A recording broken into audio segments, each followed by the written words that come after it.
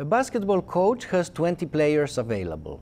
Out of them, he needs to choose 5 for the starting lineup and 7 who will be sitting on the bench. In how many ways can the coach choose these 5 plus 7 players?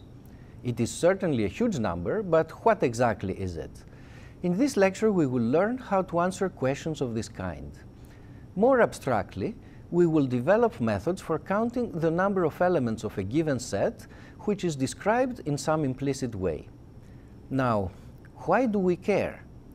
The reason is that in many models, the calculation of probabilities reduces to counting the number of elements of various sets. Suppose that we have a probability model in which the sample space, omega, is finite and consists of n equally likely elements.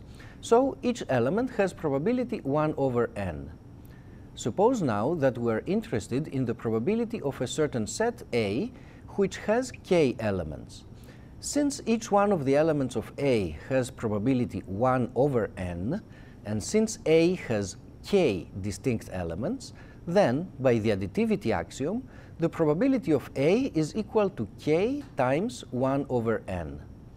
Therefore, to find the probability of A, all we have to do is to count the number of elements of omega and the number of elements of A, and so determine the numbers k and n. Of course, if a set is described explicitly through a list of its elements, then counting is trivial.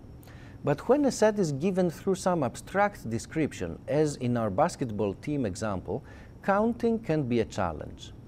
In this lecture, we will start with a powerful tool, the basic counting principle, which allows us to break a counting problem into a sequence of simpler counting problems.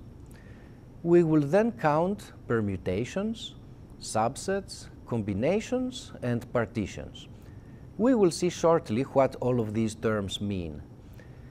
In the process, we will solve a number of example problems, and we will also derive the formula for the binomial probabilities, the probabilities that describe the number of heads in a sequence of independent coin tosses. So, let us get started.